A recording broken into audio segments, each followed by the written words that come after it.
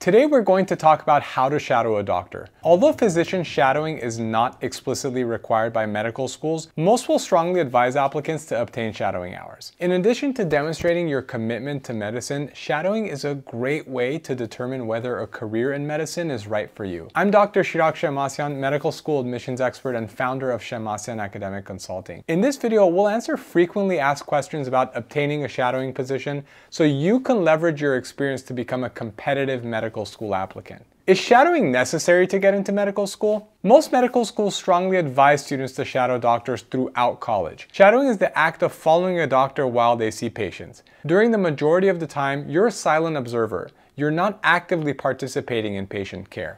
Why do I need to shadow a doctor? There are two sides to this story. Medical school admissions committees want to be completely confident that you know exactly what you're signing up for. Because medicine is such a coveted profession, admissions committees need to be extremely stringent with just who they offer their limited seats to. On the flip side, shadowing is also extremely beneficial for your own personal and professional development. As I mentioned earlier, medicine is a true commitment, and the last thing you want is to delve headstrong into medical school, realize halfway through that it isn't for you, and have to pivot despite spending the majority of your undergraduate career as well as thousands of dollars investing in a committal field you didn't know enough about. It's to the benefit of both AdComs and you that you earn enough shadowing hours to get a better sense of what medicine is like before you commit. What is shadowing a doctor like? Unlike some of your other clinical projects or volunteer work, shadowing a doctor is fairly hands-off. Your role involves being a silent observer where you'll do your best to hang out in the background and observe the day-to-day life of a physician as if you were a fly on the wall. Again, shadowing is largely a passive experience, but at times, the physician may invite you to become a more active participant. You may be asked to join in during the physical exam, listening to the patient's hearts and lungs, and even partake in some of the history gathering by asking the patient any questions you may have. In summary, expect to act as the physician's shadow. While shadowing, be vigilant and take good note of what life as a physician entails. If you have questions, and you certainly should, ask them during the doctor's breaks or at the end of the day. Remember, shadowing may be necessary in terms of medical school admissions, but you're also evaluating this profession on whether it is right for you. How do I find doctors to shadow?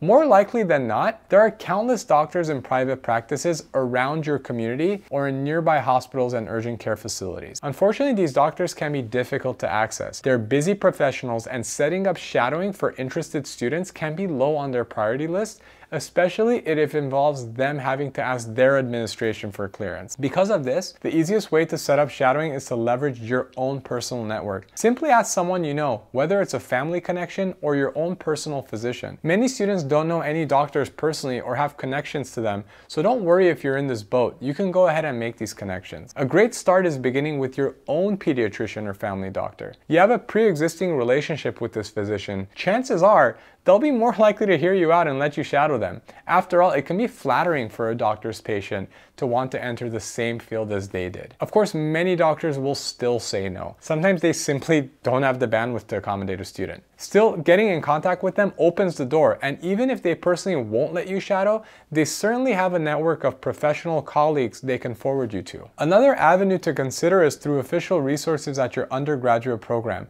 Reach out to your school's career center, pre-med advising team, or relevant professors. They certainly will have a network of clinicians that they could be happy to reach out to on your behalf. In addition, you may be studying at a university with a dedicated medical school or hospital on campus. Contact the medical school or hospital directly. Many hospitals, whether they're affiliated with a university or not, have volunteer offices or dedicated shadowing programs that you could entertain. If you've exhausted these avenues, move to cold calling and cold emailing local practices to ask if you can shadow one of their practitioners. I know, the idea of cold contacting sounds dreadful. It can feel so daunting to contact a clinician only to ask them for their time. What I'd recommend to combat this fear is to tell you that many physicians love the prospect of teaching and often don't get enough opportunities to do so. How to make contact with a physician you want to shadow. Once you've determined whom you'd like to ask, start by reaching out via email or phone. Either way, make sure to include the following information: an introduction consisting of your name, where you attend school, and how far along you are in your education. A brief outline of your career goals and interest in medicine, how you learned of that particular doctor, why you think they would be a good person for you to shadow, What you hope to get out of the experience? A direct request to shadow the doctor, including scheduling information. Don't worry, this can all sound really forced, but we'll go through examples of possible phone and email scripts you can base your conversation around. Before we get there though, if you're emailing, make sure to write a professional sounding email, and if you have one ready, attach your resume for the doctor to peruse on her free time. This will give the doctor additional insight to add to the body of the email. If you're calling the office, be ready with a 30-second abridged version of your message in case you're met by voicemail. Regardless of the medium, prioritize being polite and concise. Doctors are busy people and you've contacted them out of the blue asking for their time and attention. On that note, one big mistake I see many pre-medical students make is that they're far too restrictive with their own time. Remember, you're asking for the physician's time and attention, not the other way around. So be prepared to be flexible with your schedule. It's certainly fine to let a doctor know if there are certain times you simply can't be available, like if you're going out of town, but make it easy for them to say yes. Do your best to work around their schedule as much as possible, even if it means making a few compromises on your end. Similarly, begin planning your experiences well before you'd actually like to shadow, to make time for doctors who might not immediately be available. We recommend making contact with doctors at least a month or two in advance. Many pre-med students shadow during their winter and summer breaks, so give these doctors as much time in advance as possible. It will make it easier for them to say yes and will give you even more time in case you don't find a willing physician right away. As promised, we'll now go over 2 email scripts, one for doctors you already know and one for doctors that you don't know or weren't personally introduced to. Here's an email script for a doctor you already know. Dear Dr. Bryant, I hope this email finds you well. Since our last visit, I have begun college at Williams College, where I major in computational biology and am pre-med. My experiences as your patient, as well as the eminent ones I've experienced in college, have led me to develop interests in family medicine and cardiology. I'm hoping to explore these interests further by arranging some shadowing opportunities to learn more about a physician's day-to-day life. If possible, I'd like to spend some time in your office over my winter break, spring break, or summer when I'll be back in Buffalo. I'd sincerely appreciate your time and guidance. Please let me know at your earliest convenience. I'd be happy to discuss what dates would be convenient for you via email or over the phone. Many thanks, Ryan Rothberg. Here's an email script to ask to shadow a doctor whom you don't know personally. Dear Dr. Bautista, my name is Kevin Wirtz and I'm a sophomore at UCSD majoring in neuroscience. I'm writing because I'm considering applying to medical school and I'm hoping to solidify that decision by gaining a more intimate understanding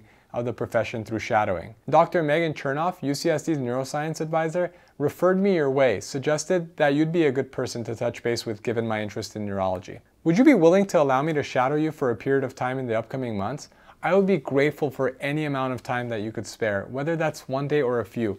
I'll be out of San Diego during the first week of April, but I'm otherwise available. If you wouldn't mind, please let me know what days would work for you and I will rearrange my schedule to make those dates work. Should you need any other information, please let me know. I've also attached my resume for your perusal. Thank you so much for your time and attention. I hope to hear back from you soon. Best, Kevin Wirtz. How to ask a doctor to shadow over the phone. Quick note. We recommend reaching out via email first, but if you only have phone contact information or someone tells you to reach out over the phone, try this. Here's a phone script when leaving a message for a physician you already know. Hey Dr. Bryant, hope all is well. This is Ryan Rothberg, your former patient calling from Williams College. I'm a freshman pre-med student here studying computational biology and I'm calling because I'm hoping to set up some shadowing opportunities to learn more about the profession. I'm wondering if you'd be open to me spending some time in your office. Please give me a call back at your earliest convenience at 123-456-7890. If it's easier, you can reach me over email at ryan.rothberg, that's ROTHBERG 3 @williams.edu. Have a great day and I hope to hear from you soon. How much shadowing should I do? One important guiding question to ask yourself is, do you have sufficient shadowing hours to demonstrate an understanding of what being a clinician roughly entails? Quantitatively, your goal will be to shadow anywhere from 2 to 4 physicians for 50 to 100 hours total across multiple specialties. Just as important as shadowing across different medical contexts, for example, inpatient versus outpatient or operating room versus community clinic, is to show AdComs that you know what a doctor does. The more variety of practices you've seen, the more you can convince an AdCom that you've done your due diligence in getting exposed to much that medicine has to offer. What are the best practices to keep in mind while shadowing? While shadowing a doctor is a largely passive activity, There are many things that you can do to ensure you reap the full benefits of the opportunity. I'd recommend bringing a small notebook, something you can fit into your pocket to jot down anything you'd like to remember or discuss with the doctor at the end of the day or during breaks. I'd also recommend transferring these notes, ensuing conversations with the doctor, and your general observations to a computer document. These notes will provide invaluable material for application essays. It's never too soon to take down notes of these encounters. The more detailed you can be, the better when it comes time to explain to AdComs why you want to be a physician. It's completely acceptable for you to share your shadowing experiences in your application so long as you omit or change identifying details such as a patient's name, date of birth, address, etc. If you have the luxury of shadowing the doctor for more than just a day, make sure you go back home, review your notes, and come back to clinic with pointed questions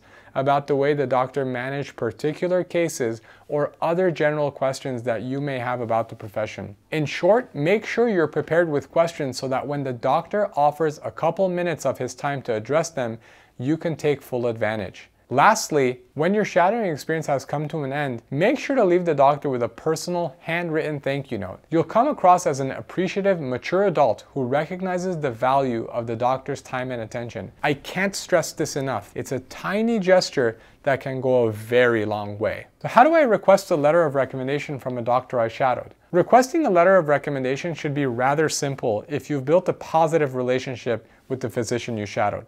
Do note that if your experience was strictly passive, it may be difficult for your physician to write you a strong letter of rec, especially given the fact that the doctor knows little about your interests, work ethic, and other pertinent qualities. Just because you shadowed a physician doesn't mean you must get a letter of recommendation from them. That said, if you're hoping for a letter of rec, it's best to ask relatively soon after your shadowing experience is over. That way, you'll remain fresh in the doctor's mind as they're writing for you. You can store these letters of recommendation using services like Interfolio until you need them for your applications. If you found this video helpful, give it a thumbs up and subscribe so you don't miss out on new videos.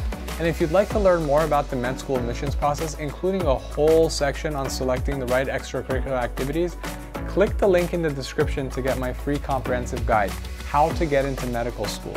The strategies in the guide are the same ones we use to routinely help students get into schools like Harvard, Johns Hopkins, Mayo, and UCSF. All right, thanks again for watching. See you next time.